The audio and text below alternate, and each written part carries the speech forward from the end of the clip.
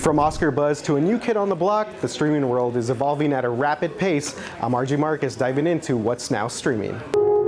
Frank, it's time. It's time you say what happened. One of the biggest filmmakers of all time, Martin Scorsese, is coming to Netflix with The Irishman. It's a story about some of the mobsters surrounding Jimmy Hoffa, an American labor leader. And it's classically star-studded with Robert De Niro, Al Pacino, and Joe Pesci. I think it is beyond exciting that they're all working together. And from what I understand, the movie is sort of a rumination on aging and on looking back at your life. And so the fact that, three actors that he's worked with multiple times are in this movie that's sort of about looking back at life, I think is really fitting.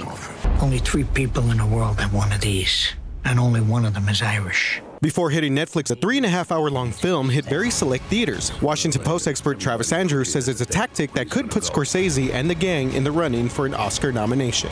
They want you to go and watch it on Netflix, right? They want you to sign up.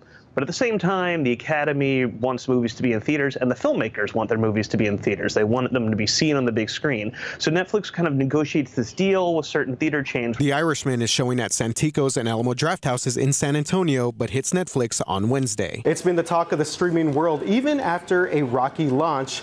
Disney Plus, that's right, it's more than just kid cartoons. Really, I think what you're signing up when you sign up for Disney Plus is to have every Marvel movie, and it is to have every Star Wars movie and every Disney movie.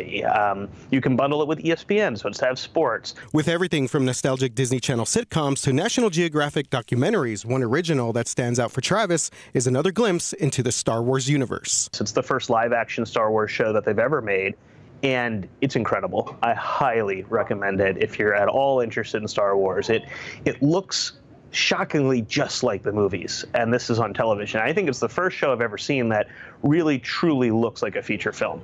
So what are you watching on your streaming devices? Let us know on social media what your favorites are, and don't forget to download the KSAT TV app to find all of our KSAT segments on demand. For the noon, RJ Marcus, KSAT 12 News.